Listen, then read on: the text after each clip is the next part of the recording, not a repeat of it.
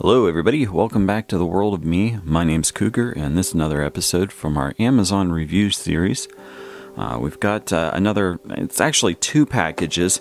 They were actually together. You can see the tape. They were actually taped together in one thing. And this one is also a requested by this company, PLUSINNO. And as you can read right here, this is of course a fishing rod. Now the other box here is the rest of the kit. Let's go ahead and open it up. We'll check out all the stuff that it came with and see what kind of rod we got, see what kind of equipment we got, and you know, kind of take it from there. Alright, so here we go. We got a handful of pieces here. You can see a lot of stuff spread out. Of course, here's the rod itself. There is the spinning reel. It did come with some line. It came with a handful of different pieces of tackle, including some snap swivels here, and then it also has the instruction book. And one nice thing is this rod actually did come with a case here. It is a two-sided case, so you put one in either side to keep them from smacking around together, and that's kind of nice, kind of keeps it in good condition.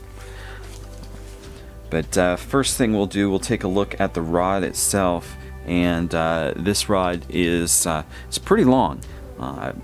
If we read on the thing here, it says it is a 7-foot medium action rod, and they say that it is good for 4 to 10 pound fishing line and 1/8 to 3/4 ounce lures. Now this has a nice kind of cork handle to it instead of like some of the cheapo ones. They have that foam rubber. This has the nice cork. It's actually very solid. I'm actually very impressed with that. It feels nice. It's got some weight to it. It has a little bit of almost a rubberized feeling to it. I mean, it's definitely cork, but it almost seems like it's infused to kind of increase its durability a little bit. Now, the rod itself, it's very cool, and I do not think we will be able to get this to come through in the camera, but it's basically like a kind of like a black, but when you move it around under the light, you get these bands of kind of like a dark golden color. The easiest thing I could say is if you've ever seen basically there's a semi-pressure stem zone called tiger's eye. Tiger's eye is black with this dark kind of gold that goes through it, and as you move it, it kind of has a holographic effect, and that's actually what this looks like. Is it has that kind of holographic effect to it, but it's very, very nice looking. It's actually one of the nicest looking rods I probably have. Now, as you can see here, it is of course a rod made for a spinning reel, so it does have the long standoffs for the line and everything. We of course have one on the base piece here, and then there are 1, 2, 3, 4, 5, 6, 7 total on the upper piece, and it has actually has quite a few at the end here. They get much closer together. I know that sometimes that can help with the type of action that it has, so you know, think that will be nice. And then it does have a very nicely reinforced tip, a couple of surrounds around the outside there, as well as the centerpiece that lets it hang down from the tip and everything. So very nice looking. Has a nice little bit of firmness to it, definitely like it should with being a medium action rod. And the fact that it's 7 feet, that's nice. That gives you a nice long casting ability and everything, and it gives you certain abilities to do different things for flipping or casting or anything like that.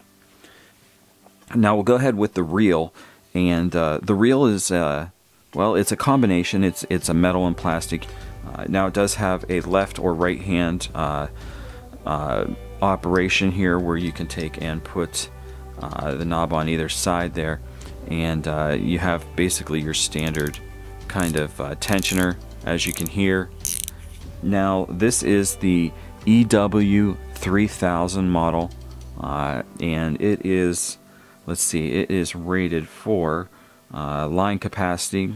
The 2 pounds is 180 meters, 3 pounds is 110 meters, and 4 pounds is 100 meters.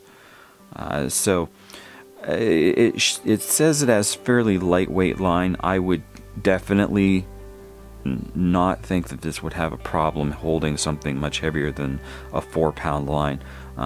You know, I would easily put a 12-pound or 15-pound line on this, and I believe that it would probably be able to handle it. Now the gear ratio on this is 5.2 to 1. So of course, for every time you turn that handle around, you will see this go around 5.2 times. It has a 9+1 ball bearing set in this. So I believe the 1 is usually with the cranking arm, and the 9 are actually with the movement of the spool and everything there. So very nice. It actually spins very cleanly. Alright, so there we go with that. Now the line that they sent with us is, it does say 3 pounds. It is a 0.28 millimeter, and there is supposed to be 120 meters of it on the spool here. So according to this, it's just enough to go ahead and fill this up with. They do say, again, they say 110. This an extra 10 meters. 10 meters would probably fit an extra 10 on here, because I definitely think that this is not going to fill up that spool. Now they did give us 3 snap swivels, and these are kind of the barbell style snap swivels, the open wire. And then we've got a small fishing kit here. And let's see what we got in the fishing kit. So in the fishing kit, they did send us a handful of different things. Let's see if we can get everything out of here. It's a little bit tight. Now we've got a translucent crankbait, and this one actually has the beads inside of it that give it that extra rattle when it's going. This is kind of a translucent blue with kind of a yellowish type of head there, and has a couple of black spots, and then of course a couple of treble hooks on the back and on the center there. So there's one of them.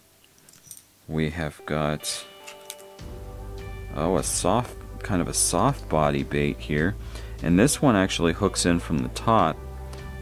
So of course it's going to have a much different action.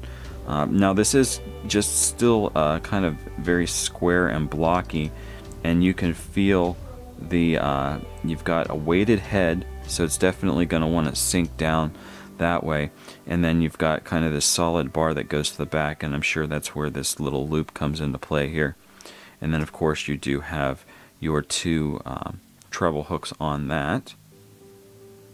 We have a handful of these little basically larvae, or they're kind of an orangish color, but they're basically like large maggot kind of lures or baits or whatever, with the big old tails there.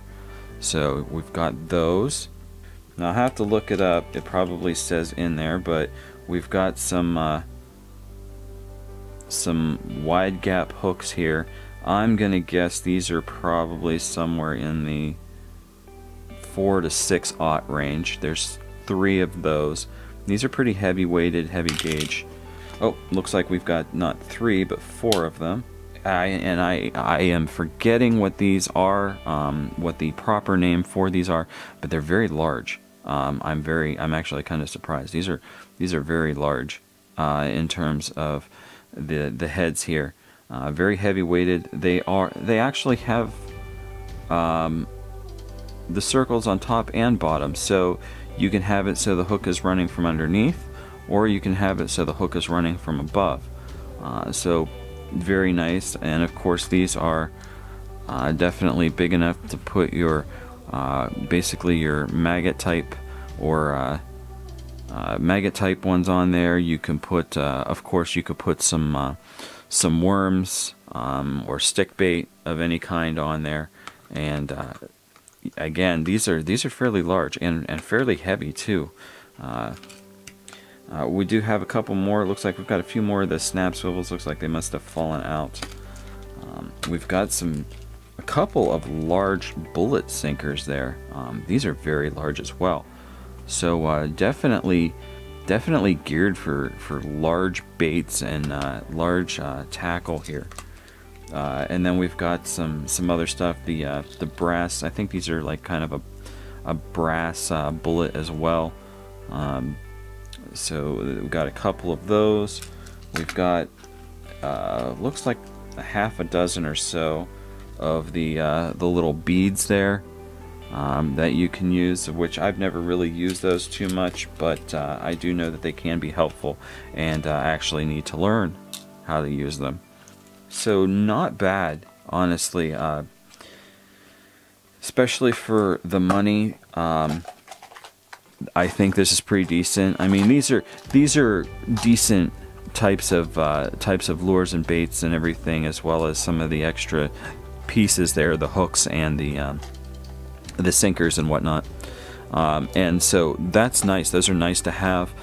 And I think that between the rod and the reel here, I think they'll be a really nice setup.